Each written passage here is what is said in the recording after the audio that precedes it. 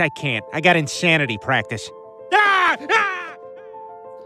Okay, call me crazy, but yes, what you're seeing here is a fully functional website which is running in a browser. No HTML, no JavaScript, just straight up Qt and WebAssembly.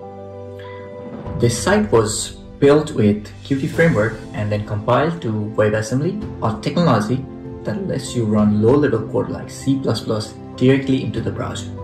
It acts as a sort of bridge between the native performance and web environments without needing traditional web languages.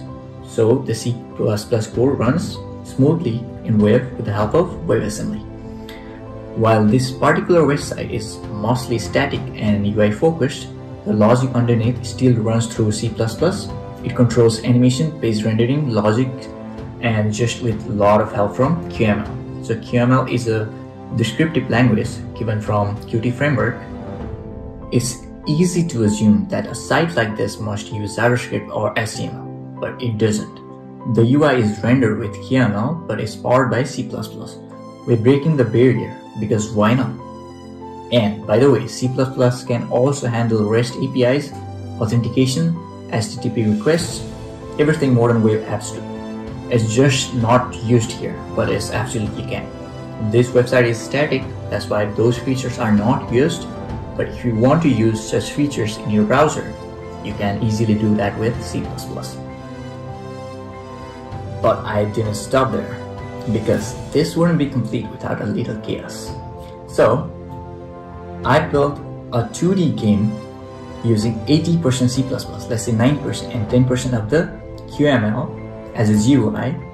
All the game loop, physics, UI inputs, all written in C++ and compiled with WebAssembly. And yet, this thing runs beautifully in the browser, as you can see. If the website was about front-end design, you already saw that. But this game is about logic. Every interaction, every object you see here is managed by the code that was never meant to run in browser. But thanks to WebAssembly, it is running fine on browser. C++ isn't just for the embedded systems or desktop apps anymore. This is about expanding what's possible and making tools bend to your vision, not the other way around. So yeah, call it crazy, but I call it creative. Let's keep building weird, wild, and powerful things together. And subscribe, I'll show you how. And I just completed the tutorial for the game with the C++ and Qt framework.